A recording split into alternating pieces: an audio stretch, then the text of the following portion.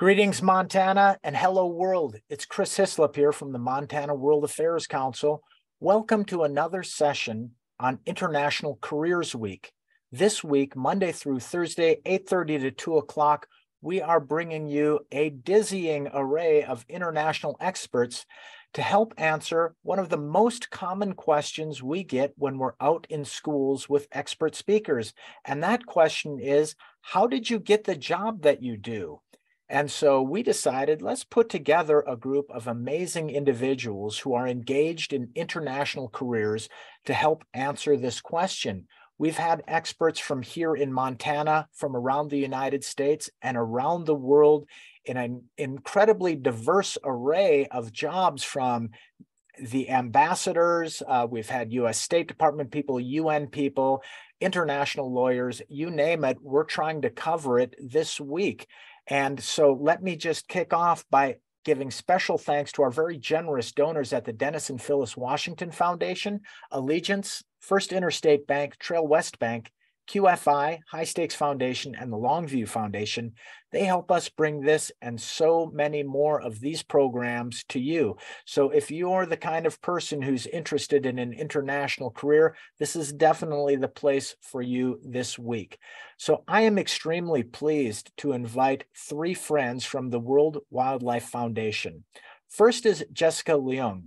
Jessica is a program manager for WWF's Early Talent Diversity Programs. She manages their centralized diversity-focused internship program and leads engagement with targeted minority-serving colleges and universities, student organizations, and other academic strategic partners. She's joined with Patrick Lendrum. Patrick is the senior science specialist for WWF's Northern Great Plains program. He leads the development of science priorities for the program, implementing projects to answer key scientific questions that address the loss of native grasslands and the impacts that these losses may have on the wildlife and human communities that depend on them. Libby Khumalo serves as coordinator of BNGA, a conservation social scientist by training with skills in research design and qualitative analysis. The Spokane County, Washington native studied community-based conservation in Southern Africa and has taught a variety of conservation and recreation courses for the College of Forestry and Conservation here at the University of Montana. Welcome to all three of you. And Jessica, very pleased that you and your colleagues could join us. I wonder if I could pass it over to you to have some discussion with your colleagues. You know, we're so interested in what WWF does, and also kind of looking at careers or opportunities, not only in your organization, but in your field here in Montana and around the world. Over to you. All righty, thank you so much. So hi, everybody, and welcome. So pleased to have you join us today.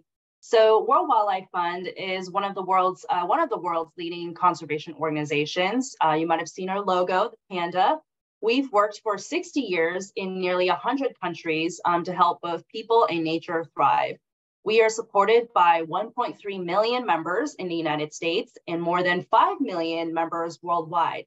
Our organization is dedicated to delivering science-based solutions to preserve the diversity and abundance of life on Earth, halt the degradation of the environment, and combat the climate change crisis. Now, a lot of you, based on our name, might think we just work on wildlife, but that is not true. We certainly do work on wildlife issues, but we're also working on forest issues, fresh water, food, oceans, and climate change, as I mentioned. And we are a fairly big organization. My colleagues, Libby and Patrick today, and I are working in the United States, but we do work with network partners around the world. And in order to do that, we not only need scientists and researchers, but we also need people on the operational side. So for example, I sit on the diversity, equity, and inclusion team, which is under our people and culture function, also known as human resources.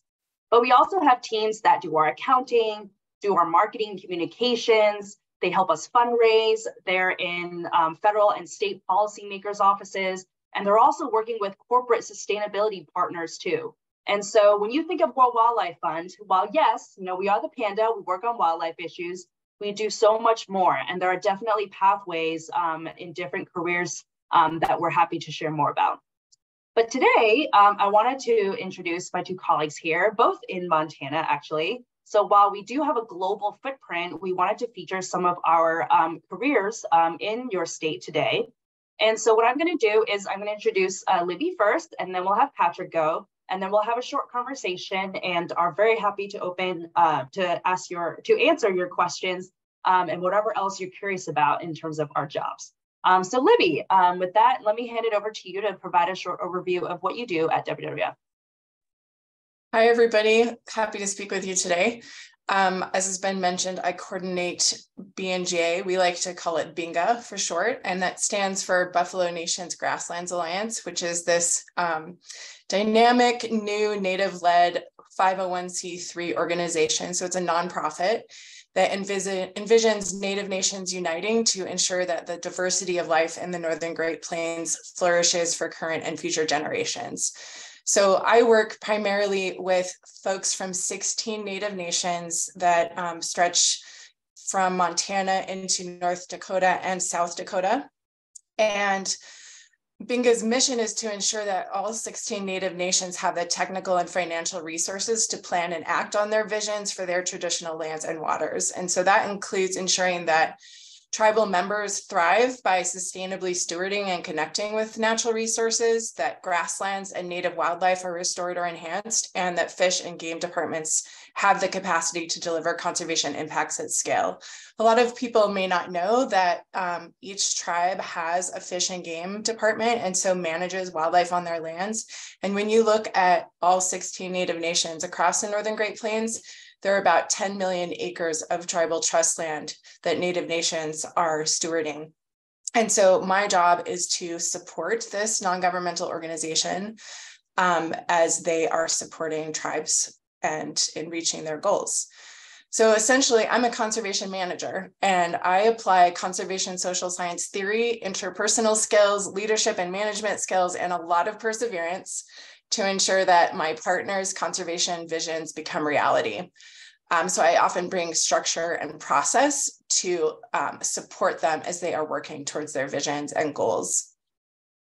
Essentially, BINGA was established to build capacity and raise sustainable funding needed to accomplish huge goals over 10 years.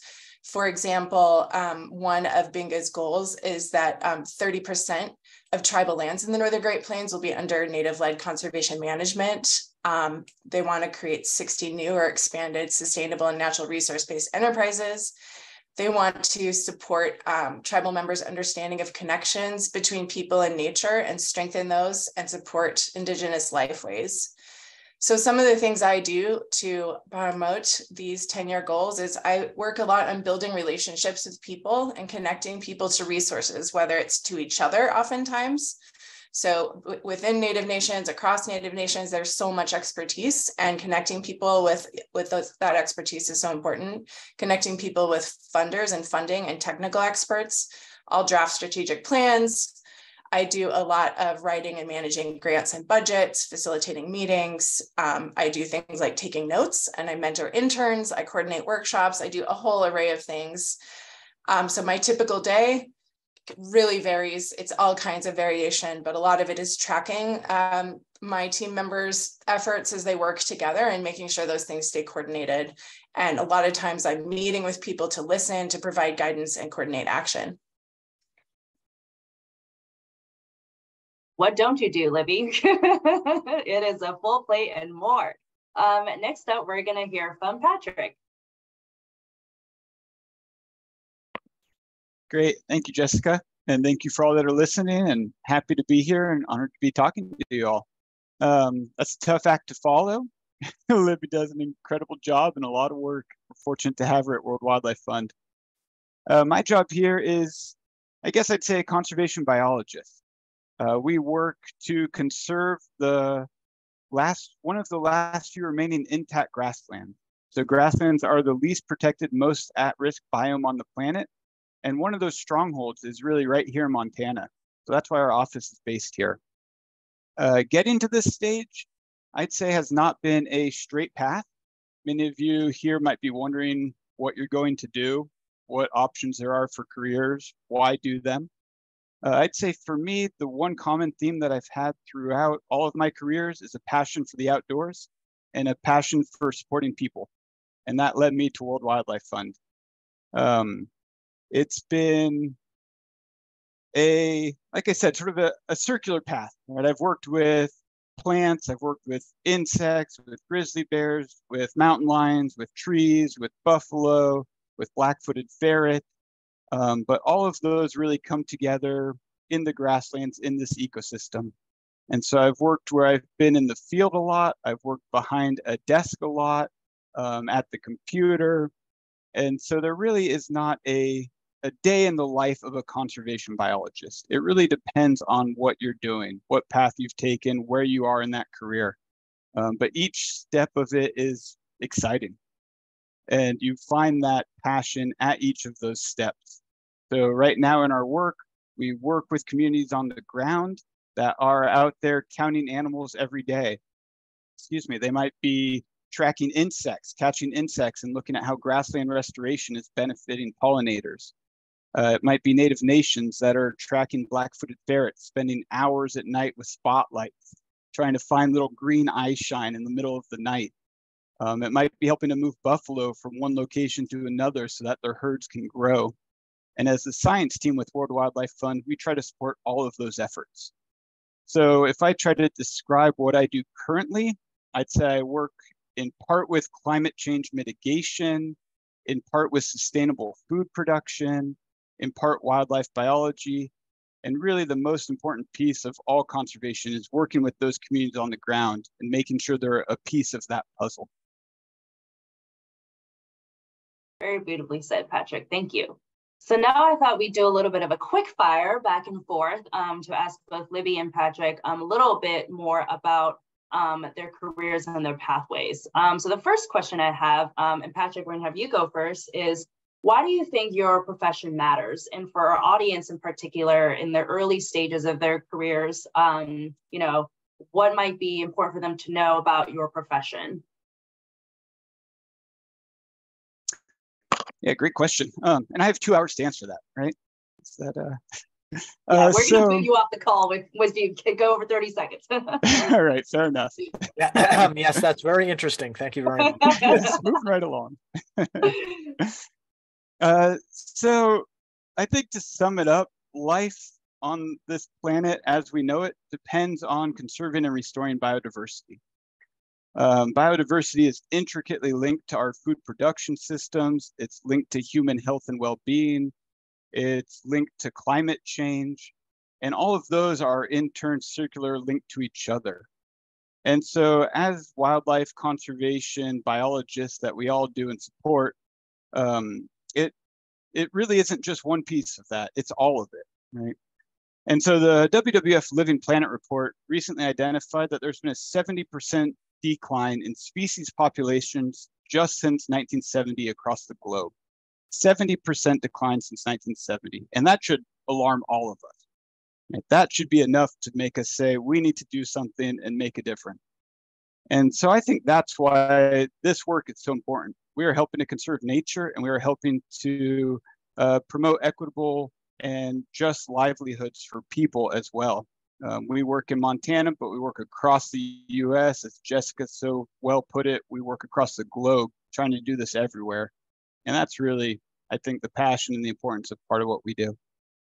Yeah, certainly. I think one thing I can say for many employees is even though we might be in Washington, D.C., like myself, or Montana, or in different countries, we all have a common mission, and that is to help people in nature thrive. And it can sometimes be a little bit daunting, those numbers. And, you know, what keeps us going, I think, is knowing that we're all working together at different parts of the system in order to try to drive, you know, these broader goals. So Libby, what about you? Why does this profession matter to you? Well, I want to quickly say that my international work, so my studies for my master's and my dissertation work were in Southern Africa. And so that's actually informed my work in the United States, and it regularly informs that. I learned a lot from that context. So I think domestic work and international work ideally inform each other. And why does this profession matter? I think I see it that a lot of people, perhaps most people, are filled with really good intentions and want to see, you know, a bright, thriving future and make a difference, but often people don't know how to reach their goals. And I firmly believe in the statement that if you want to go fast, go by yourself. If you want to go far, go together. And so I focus on going together. So as a conservation manager, our work really matters because we're building coalitions towards collective action, which is going to make the biggest change, the longest lasting change. And so to do that requires coalition building, project management, and social science to come together to make large scale change happen in a rapidly changing world. So I think, in a sense, that's the core piece I wanted to bring out. Well said, thank you. Back to you, Patrick. So you mentioned you're working sometimes with bears, with insects, with people, behind the desk, outside. So lots of variety. And when you think about the different places that you go, the different environments you're in, what are some upsides and downsides? And they could be very practical, or they could be maybe more broad too, about the conservation work at large. Yeah, another great question. There's lots of upsides to the work. There are downsides as well, of course. I'd say some of the biggest upsides are knowing that we're working towards something that we're all passionate about and we see as meaningful. That provides that daily drive. You need to enjoy what you do, and I'd say we definitely do that. Upsides are also when you see those wins, right? You see numbers of species increasing instead of decreasing. All right, that has a lasting impact. That's really beneficial. Some of the downsides, I'd say, in conservation in general, is that it's a very reactive field. We've identified a problem and we're trying to fix that problem. So you already know what you're up against. And then how do you sort of change that trajectory? That can be tough at times. You really see that glass half full and trying to make it a half, you see it half empty and you try to make it half full type of a perspective, right? Other ups are, again, the people piece of it. We work with incredible people in conservation. It can also be difficult at times working with a lot of people, with a lot of different entities. It means a lot of meetings, a lot of discussions. You have different viewpoints, and that's part of it, is important, working towards common ground. So I'd say the ups and downs complement each other throughout the work. Nice. And for you, Libby, when does your work feel like, you know, you're in flow, you're lifted, and when is it, okay, time to take a breather? Yeah, I'll start out with the downsides. So I think I call it staring into the abyss on a regular basis, which is, you know, looking at declines in species, extinctions, and, you know, working with Native communities, looking at present day impacts of settler colonialism and genocide in our country on Native communities, and as well as present day systemic racism, because we're working to address that on a daily basis. And this sort of, you know, idealism and approach can really raise a risk of burnout if one doesn't take care of oneself. So that's really important, to take care of yourself and your colleagues and your community. And sometimes I find that people in my daily life outside of work don't often relate to what I see and experience, because it's a very niche role working cross-culturally and across communities. But I love my job because I think it's exhilarating to feel like I'm at the cutting edge of change and innovation. This requires entrepreneurialism and risk-taking and creating a first-of-its-kind organization in the region. So it's really exciting to be part of a team who is doing that and creating that change. And it also is challenging, and I love challenge. It requires a huge breadth of skills and courage to take calculated risks with this committed team. But it's so fun to see the rewards and see, you know, more and more great things happening and the growth of this organization and the change it's creating. Yeah, I love that you mentioned courage, one of our core values at WWF, in addition to integrity, respect, and collaboration. I want to pass it back to our host and see if there's any questions from outside or any other thoughts? In fact, there are. In fact, there are. I mean, first, Jessica, a question to you. Would you possibly be looking for a side gig as a webcast moderator? Because here at the World Affairs Council, we'd be very happy to take you on. Extremely well done, and thank you to you both for your responses. Great questions. It really gives us some idea of the organization and your roles in it. Now, I'm very happy to once again have the students from Bozeman High School join us. I don't know quite how to describe them other than, high order academic and intellectual students who just love to know more about what's going on. They tend to ask a lot of questions. And I've been telling guests when we get these questions, it's a bit of a speed dating thing. I got a lot of questions from Bozeman High. So what I'll do is I'll push one out there for you and ask you to kind of give an abbreviated response, because already we have 4 with maybe about 10 minutes to go in our webcast. So let's, with no further ado, and thanks to Bozeman High, number 1, how does your work influence environmental policy?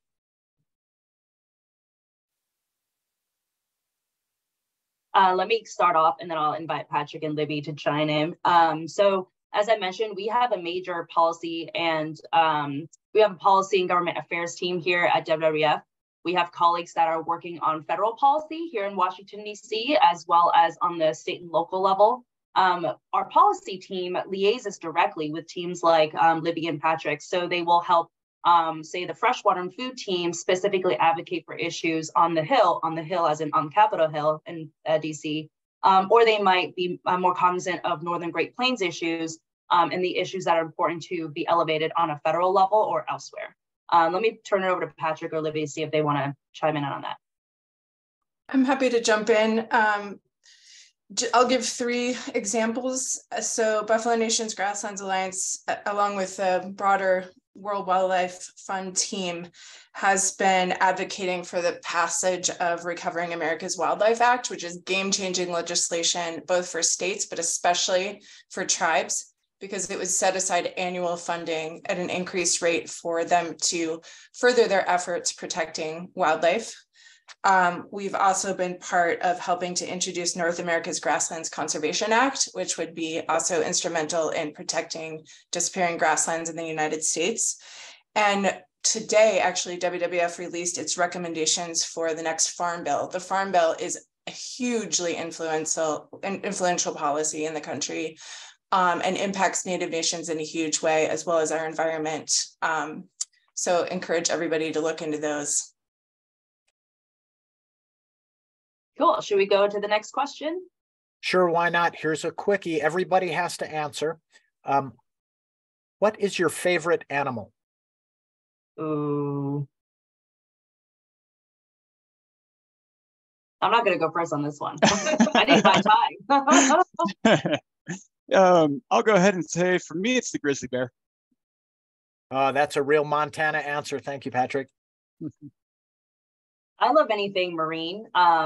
I recently got to go to Puerto Rico and Hawaii in the last year or so, snorkeling, and I've always loved marine animals, but just seeing some of the wildlife, all kinds of fish and starfish and sea urchins, it's a different world. And yeah, I have a love for marine animals in particular. Libby? Today, I'll say the sandhill crane. I love hearing them when they fly overhead here in Bozeman. They're incredible, the sounds they make and just watching them fly. Oh, yeah, that is so cool. Yeah, agreed. Okay, here's the next one. I'm going to pitch this one to you, Patrick, because the one after that goes to Libby on Binga. So, Patrick, what about WWF and ecology appealed to you versus tackling human issues? And how are wildlife and human issues connected? See, these Bozeman students, they're serious. Yeah, that's no joke. Great question. For me, I was drawn to the wildlife side of things because that's been my background. That's my education and understanding. And there are people out there that are better equipped to help support people than myself. That being said, like I mentioned, I don't see a clear disconnect. I think helping nature is helping people. So through that, I do work to support people. We work a lot with communities on the ground, but my training, my educational training is in wildlife biology. So that's the path that I took. I see. Okay. Libby, this one comes to you. How does BINGA interact with Yellowstone and the American Prairie Reserve? That's a great question. Right now, I'd say we don't at all, actually. And that's something that BINGA's board, as they're hiring a CEO right now, their first one ever, because they formed a year and a half ago officially. So they're still a new organization. They may decide to interact with them at some point, but they get their guidance from a set of advisors from Native nations, again, from all 16 across the Northern Great Plains. But at this time, that is not a focus of their work. Can I ask a quick follow-up question? Libby, can you describe how does BINGA decide who to interact with and engage? Is it place-based, people-based? Is it a decision from the board, et cetera? So just broadening that question a little bit. Yeah, I would say BINGA is always open to people reaching out and having conversations. Right now, the biggest focus is working with tribal councils, so leadership of formal government councils of the sovereign nations in the Northern Great Plains, as well as directors of tribal programs, whether it's their environmental offices, their fish and game offices, with leaders in tribal colleges, as well as leaders of Native-led non-governmental organizations. So some examples that come to mind, in addition to tribal colleges, are Sichangu Co. and Rosebud Reservation, which reintroduced hundreds of buffalo recently to Rosebud. And there's a whole bunch of other examples of Native-led organizations, but that's really the focus right now is Native organizations, tribal programs, but looking to expand partnerships where it makes the most sense. Libby, could I follow up on that one? That's a really interesting point because I'd like to relate it to a previous guest, Rania Dagash Kamada, who is with the United Nations and has done a lot of work on humanitarian affairs, was telling us this morning about the international aid community and how around the world, when there's a humanitarian crisis, the response is typically led by nationals of that country, by people of that place. Now, sometimes we have this idea that it is a group of international so-called experts who parachute in and do all this stuff. But, according to Rania, of the over 400,000 international aid workers who are working today, well over 95% of those people are national officers or national workers. And I wanted to see if there was a connection or a complement when you talk about BINGA and it being native-led versus what sometimes might be this conception of a so-called external expertise doing the work or what have you. Can you expand a little bit on that idea? Yes, so I think BINGA shares that philosophy exactly. So I am in a unique position. I am non-native, and my role has always been designed to transition. So I'm not applying to be the CEO because I think the hope is to hire, a citizen of a Native nation. BINGA's board is 6 of the board out of the 8 board members are all citizens of Native nations. What people would often say are tribal members. We prefer the first term though. And so that's why we do focus so much on strengthening and supporting people within Native nations who are already the leaders in their organizations. And one of the core challenges they have faced is having sustainable financing. So they might get grants that last 1 to 2 years from the federal government, and then the grant's gone, and people who've gained skills and started projects have to leave. And so it's been a constant turnover and loss because of this lack of sustainable funding that has been typically from the federal government. And so we're working to create a conservation trust fund that would provide a set amount every single year to each of the 16 Native nations and bring in more money so that that money can be counted on every year and these programs can continue to sustain and grow and staff can be retained.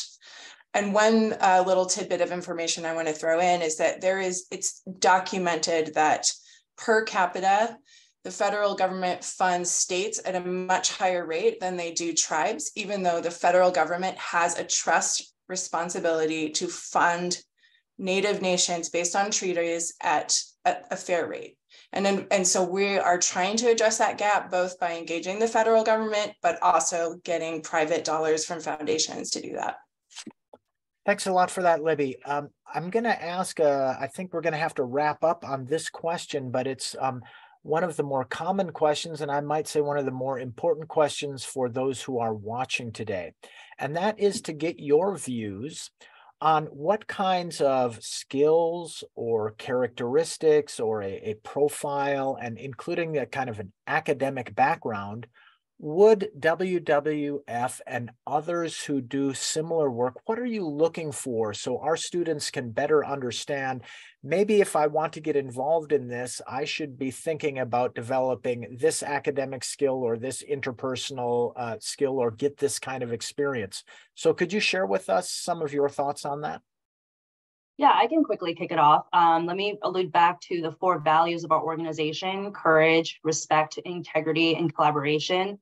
We certainly ask people of any level, whether you're an intern or a full-time employee, potential employee, how you've demonstrated those values in the past. So for example, when you've made a mistake, have you been able to own up to it and take responsibility?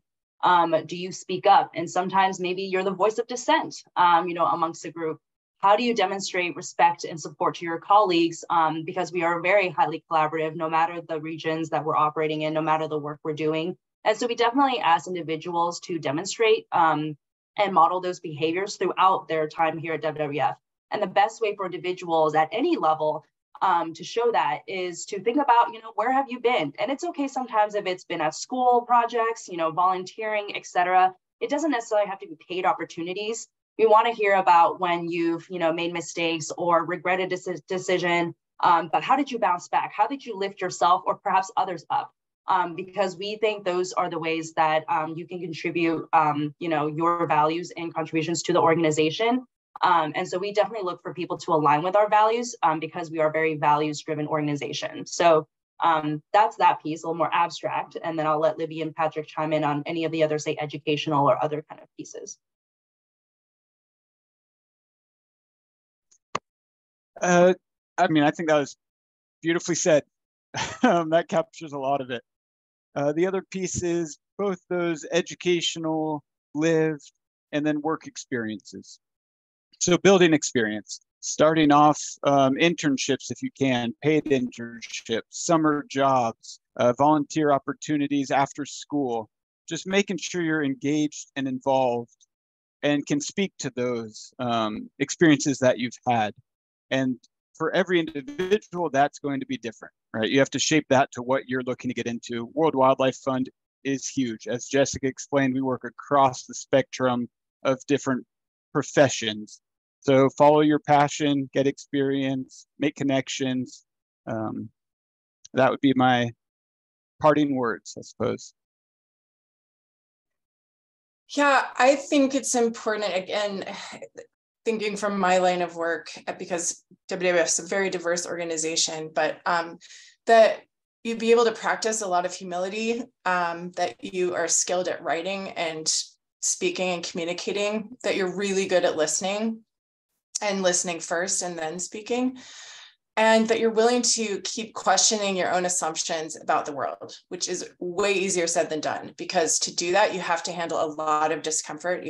I have had to handle a lot of listening and people challenging what I've said or done. And I also need to lean into healthy conflict, which Jessica's already mentioned as well, because that's how organizations grow and people grow.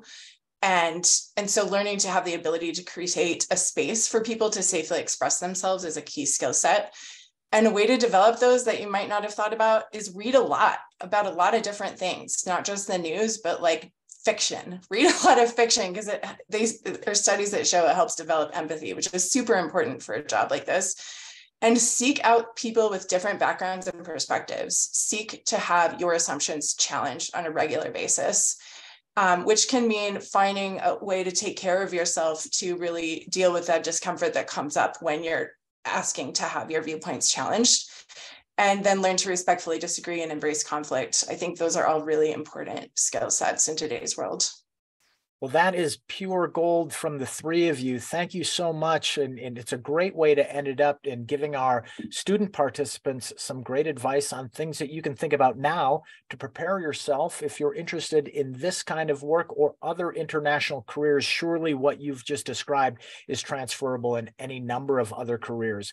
So let me thank Patrick, Libby, and Jessica once again from WWF for joining us.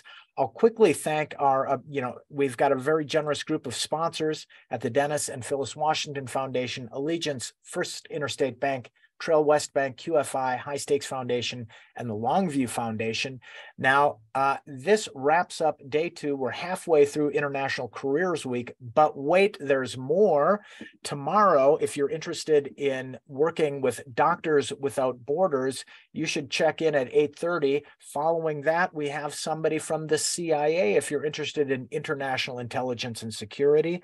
World Trade follows that. If you're interested in a career that it follows a kind of global trade, it's going to be a great show. Then somebody from the private sector, a business person who does advertising, global advertising, there's incredible opportunities there. And finally, former U.S. Ambassador Ted Osius is going to be talking to us about ASEAN, the regional organization in the Asia Pacific. Wow, big day tomorrow, another big day to follow. One last huge thank you to our friends from WWF. Thanks a lot for coming. We wish you all well. Thank you for participating. See you all tomorrow. Bye-bye.